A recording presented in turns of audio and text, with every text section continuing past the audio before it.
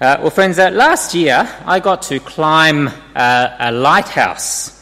I was on holidays in Port Stephens with my family, and we went up to this lighthouse that was there. You might know the one that I'm talking about.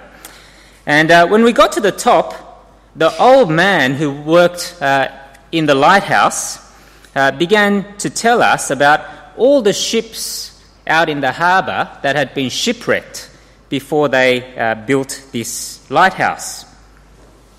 You see, before the lighthouse was built, there were all these ships that were destroyed, and people lost their lives because, well, they couldn't actually see what was up ahead of them. If only they had known that there were rocks up ahead, well, they would have been able to turn around and avoid disaster. Now, I think this is one of the reasons why it's so hard to make choices or decisions in life, don't you think? We simply do not know what lies ahead. We don't know what tomorrow will bring. I mean, we think that there are big choices that we need to make in life, and I'm sure we all spend hours agonizing over these choices. I'm thinking of choices like, where to work, or who to marry, or where to live, those kind of big choices that we need to make in life.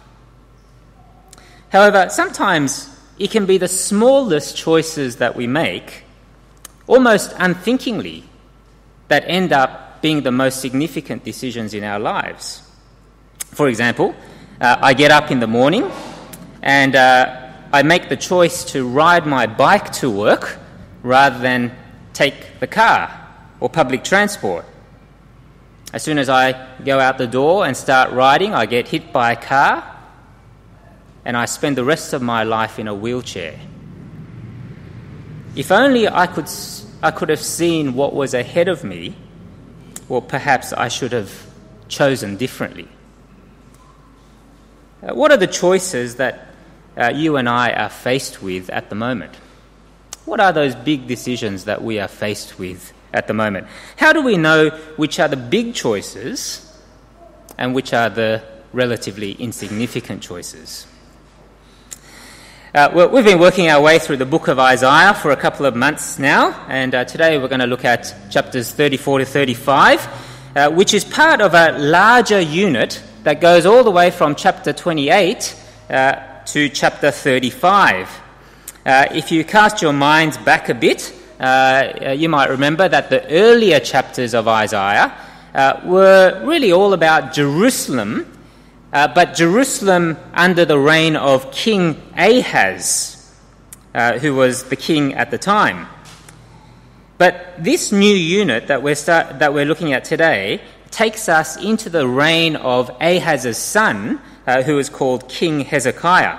Now, unfortunately, we won't have time to look at all these chapters in detail, but I just want you to see that the whole unit, from chapter 28 all the way to chapter 35, moves from crisis to hope.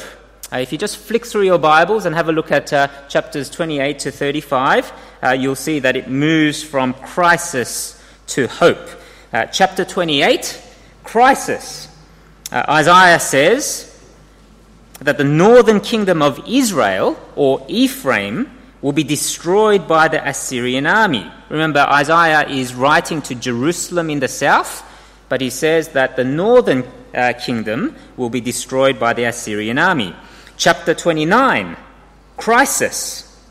Isaiah says that the Assyrians, after they've demolished the north, will come down south and lay siege to the city of Jerusalem herself. In chapters 30 to 31, crisis. In these chapters, we see King Hezekiah, making the same mistake as his father in putting his trust in foreign nations rather than in God for protection. This time he turns to Egypt rather than trusting in God. But in chapter 32, you'll notice that there is the beginning of hope. Isaiah speaks about a new king who will reign in righteousness. And chapter 33, hope again. We see a faithful prayer of dependence by some who were in Jerusalem. And I want to suggest that as we come to chapters 34 and 35, well, this also is a word of hope. Only this word of hope operates a bit like a lighthouse. These chapters tell us what is coming up ahead of us.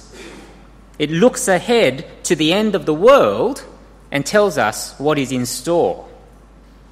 If you have a look at chapter 34, verse 4 in your Bibles, chapter 34, verse 4, you'll notice that it speaks there about the host of heaven, or the stars and planets, in other words, rotting away, and the skies rolling up like a scroll. In other words, this is talking about the final chapter in world history. This is what will happen when God brings this world to an end. And so, what is going to happen at the end of the world? Well, you can see there that God is going to judge the nations. He's going to bring his judgment on the nations. In verse 1, you can see there that he summons the nations to come and hear about this judgment. And as we read these verses, I want you to notice in particular the rage and the fury of God in these verses. Have a look at verse 1. Draw near, O nations, to hear, and give attention, O peoples. Let the earth hear and all that fills it, the world and all that comes from it. For the Lord is enraged against all the nations, and furious against all their host. He has devoted them to destruction. He has given them over for slaughter. But friends, who in particular will fall under the judgment of God? Well, you'll notice there that Isaiah keeps on referring to the people of Edom. You see it there in verse 5 where it mentions judgment upon Edom. You see it again at the end of verse 6 where it speaks about a great slaughter in the land of Edom. You see it again in verse 9 where the streams of Edom shall be turned into pitch. That's not a rhetorical question. Why don't you turn to the person sitting next to you and have a think about why you think Edom in particular is mentioned here. I wonder whether you can just have a quick chat with your neighbour about that. Okay, that's enough time. Does anyone want to hazard a guess as to why Isaiah picks on Edom here rather than the other nations? There was a lot of talk a minute ago. Why is Edom in particular mentioned by Isaiah, do you think? Does anyone know who the Edomites were, by any chance? Yeah, Shan. Yes, absolutely. So if you remember back in Genesis, Isaac has two children, Jacob and Esau. And we're told that God chooses Jacob and not Esau. And so even from the womb, these two brothers are at enmity with one another. And as you see the history of Israel unfolding, it's the descendants of Esau, that is the people of Edom, who are constantly opposed to Israel and to God's purposes. They are, if you like, the quintessential enemy of Israel and God's purposes. And I think that Edom is particularly mentioned here because she is meant to symbolize anyone in this world who lives in opposition to God and his will. However, what is striking in chapter 34, I think, is the nature of this judgment. The nature of this judgment. For did you notice that the judgment of Edom is described as a sacrifice? In our passage this morning, you see this horrifying picture of God taking his huge sword and sacrificing the people of Edom with it. You can see it there in verse 5. Have a look with me at verse 5. For my sword has drunk its fill in the heavens.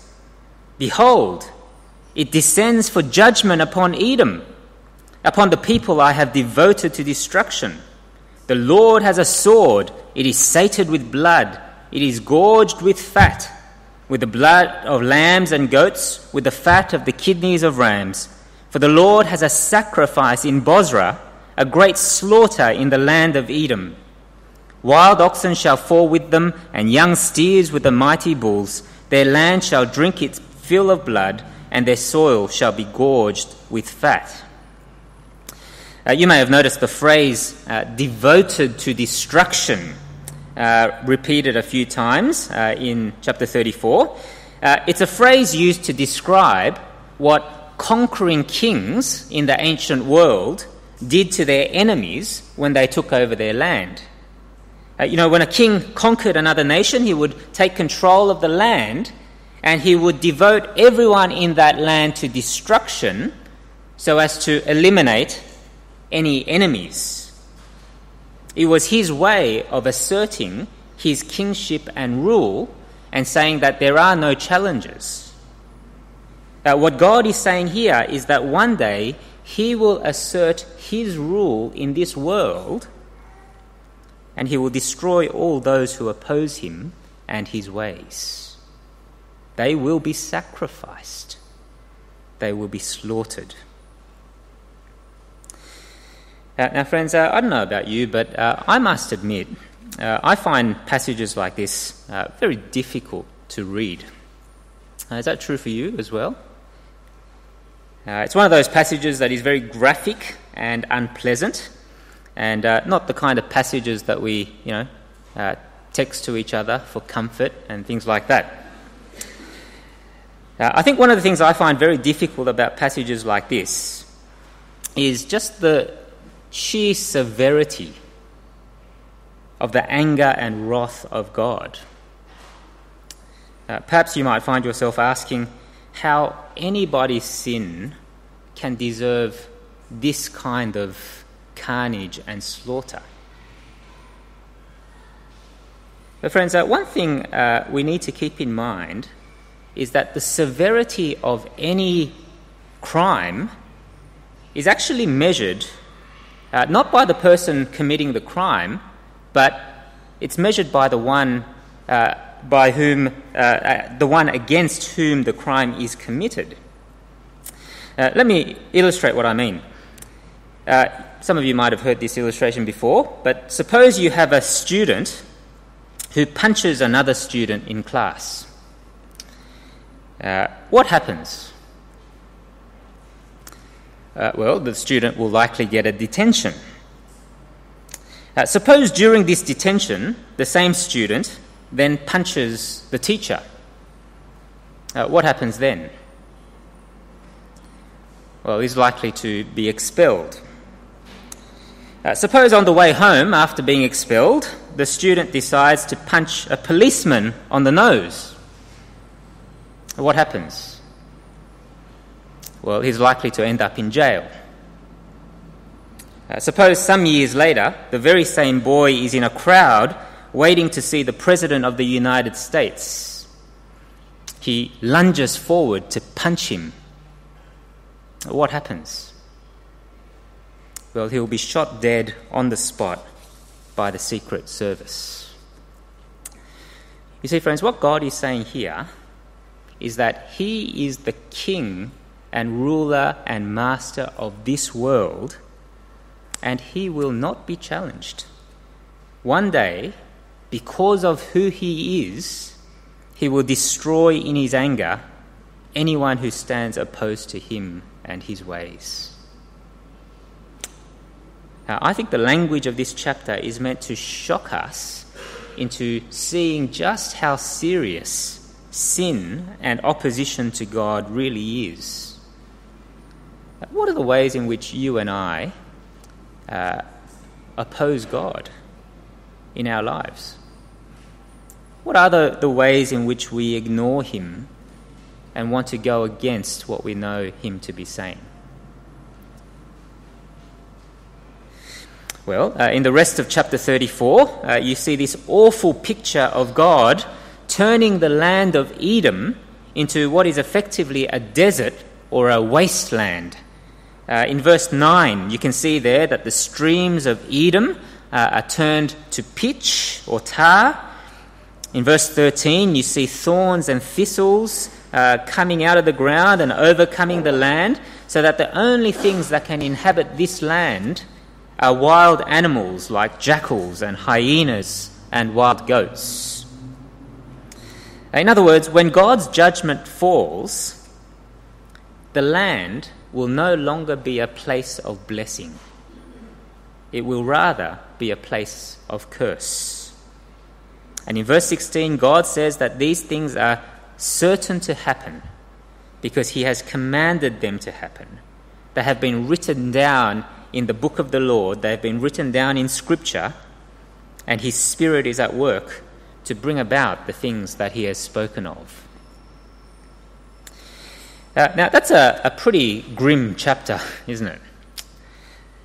But I think Isaiah writes chapter 34 so that he can deliberately contrast the judgment of God in chapter 34 with the wonderful salvation of God that you see in chapter 35. It's a bit like a diamond on a black velvet pouch. The blackness of judgment only serves to highlight the brilliance of God's salvation even more. And so what do we see in chapter 35? Chapter 35, well, the first thing that you'll notice is that God's salvation involves the transformation of this world into a wonderful garden. What was once destroyed by God and made into a desert is now transformed by God into this beautiful, luscious, green garden. You can see it there in verse 1 of chapter 35. Verse 1 of chapter 35, "The wilderness and the dry land shall be glad. The desert shall rejoice and blossom like the crocus. It shall blossom abundantly and rejoice with joy and singing. The glory of Lebanon shall be given to it, the majesty of Carmel and Sharon. They shall see the glory of the Lord, the majesty of our God." Now, friends, I don't know anything about gardening, but I'm told that a crocus is a flower in the iris family. That may mean something to you. Lebanon was a place known for its rich cedar trees. Carmel and Sharon, we have a Sharon here, were places to the north of Israel which was particularly fertile and green. And so the picture here is of God transforming the world into this luscious garden paradise, which is full of God's blessing. And those who live in this place will see the glory and the majesty of God himself in all his goodness. And further, did you notice that this garden will be a place where the broken people will be made whole? In verse 5, the blind will see and the deaf hear. In verse 6, the lame man will leap like a deer and the mute will sing for joy. In verses 6 to 7, it will be a place, there will be streams and pools and springs of water giving life. In other words, it will be a completely new place where sin and sickness and suffering and the things that ravage this world will be no more, because God will be there and he will satisfy the thirsts of our hearts in a way that nothing in this world will satisfy. Can you see what he's talking about? What a wonderful place this will be. Why does Isaiah write this? Well, he writes this to give hope to the faithful people in Jerusalem.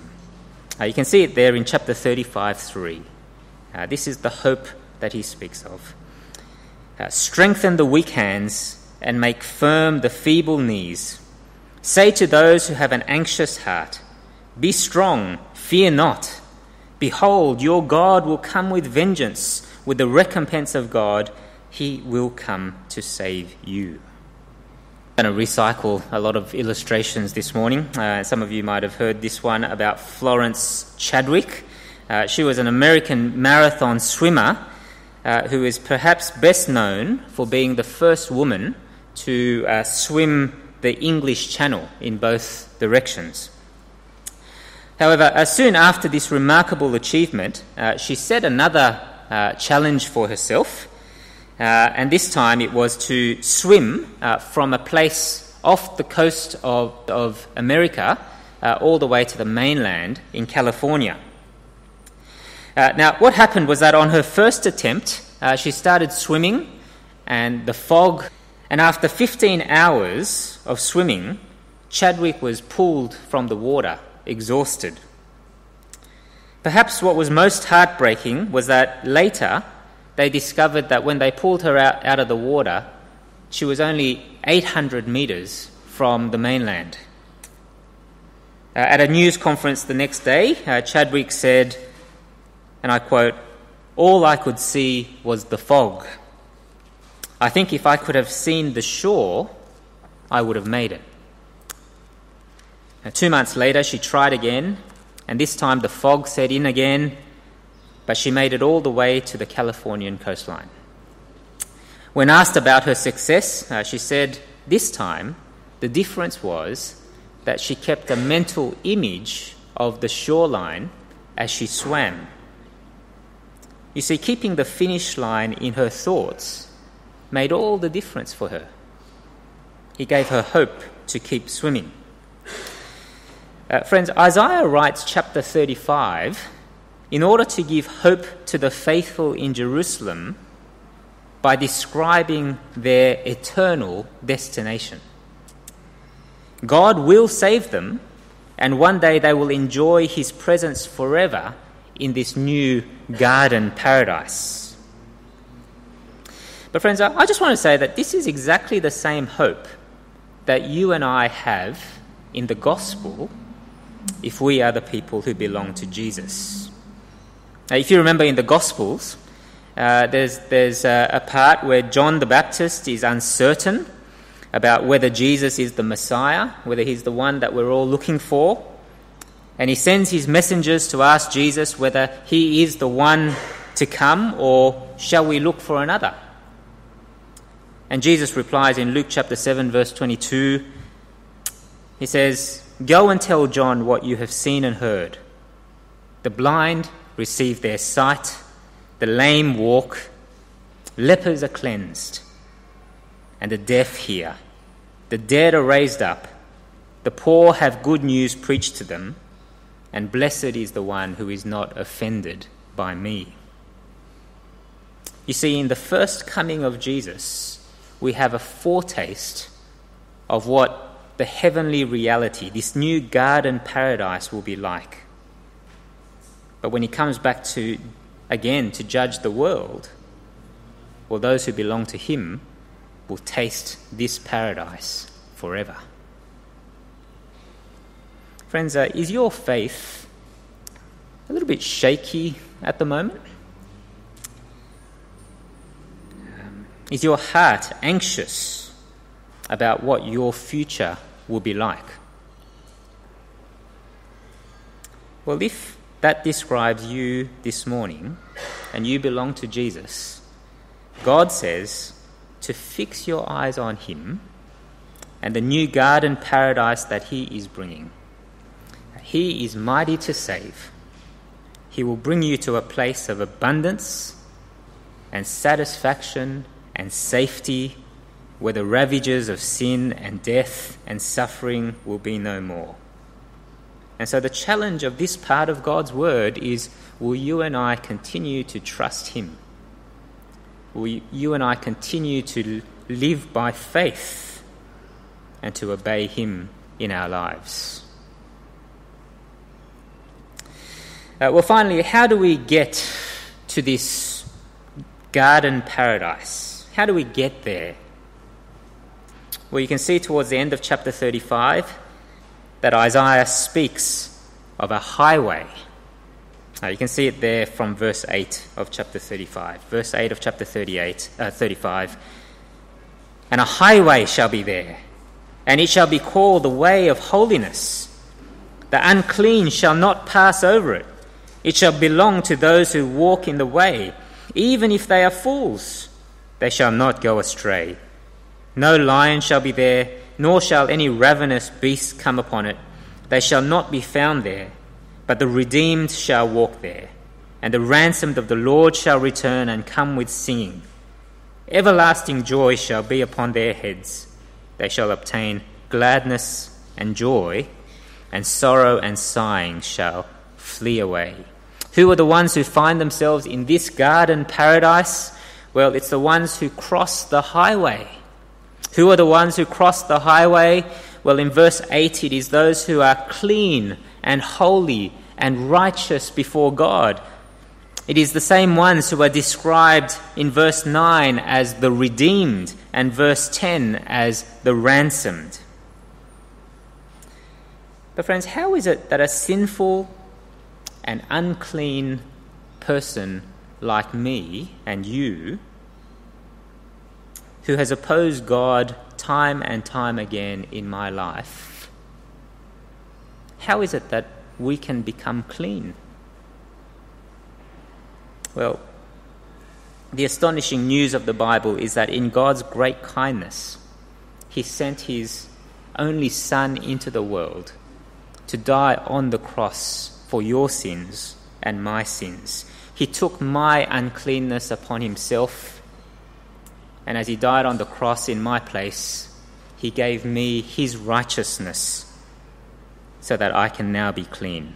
He has redeemed or purchased me back for himself, and by his blood he has paid a ransom price to set me free from the guilt and power and penalty of sin, such that I can now have the hope of everlasting life and everlasting joy in the new garden paradise that he is bringing. What a wonderful Saviour we have, friends. Well, let me finish up. What we've seen this morning is God showing us what lies ahead at the end of the world. Those who oppose God in their lives will be devoted to destruction forever. Those who are cleansed by the blood of the Lord Jesus will find themselves on a highway to a garden paradise. You see, this is God's great lighthouse passage. It tells us and it warns us of what is up ahead so that we might make the right choices. Now, it's very possible, isn't it, in a crowd of this size, that there are some of us who are continuing to live in opposition to God. We may come to church from time to time, but in our lives we've never really put our whole trust in the Lord Jesus to wash us clean from our sins and to follow him wholeheartedly in our lives. We've been rejecting God and ignoring him and living in opposition to him. And if that is you, then the invitation here is to turn to Christ Jesus today, before it is too late. He is your only hope of avoiding the wrath and anger of God that is sure to come. Jesus has died. He has risen from the dead. He is now seated at God's right hand, and one day he will come to judge this world. And on that day, he will destroy those who are opposed to him. You have been warned, but there is great hope in Jesus. So turn to him before it is too late. For others of us, however, we already put our trust in the death of Jesus for our cleansing and for our salvation, and we have begun to follow Jesus in our lives, which is wonderful. But I just want to draw out two quick implications. Firstly, if we are the ones who have avoided God's wrath and anger, and we believe that one day, the day of God's judgment is coming, just as God has said, then what are we doing to warn others about that day? We have opportunities all the time, don't we, to pray for and to speak to those around us who do not know the Lord Jesus. But in particular, in the next 2 weeks leading up to Easter, we're going to invite and ask everyone at church to help us to speak about Jesus to the people who live around here.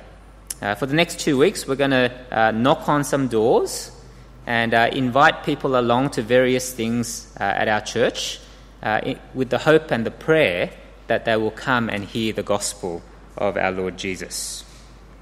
For some of us, I know that is a daunting thing, and so we plan to send people out in pairs. But will you take up this opportunity?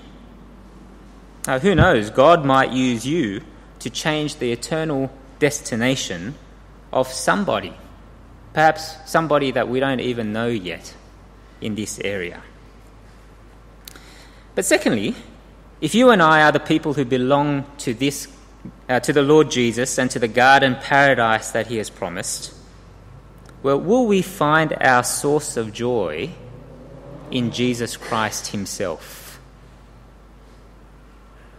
Now, I know that this side of heaven, we will not feel the complete joy that we will have one day in the garden paradise.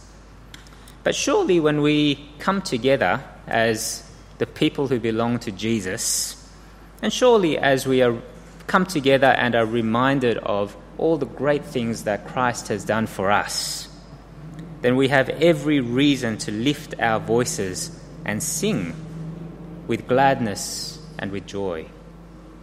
And so will you sing with great gladness and joy this morning as we sing songs together, as we speak to one another? Let's do that with gladness and joy in our hearts. I think we're going to have an opportunity to put this into practice. I'm going to invite the musos up, and they're going to lead us in song.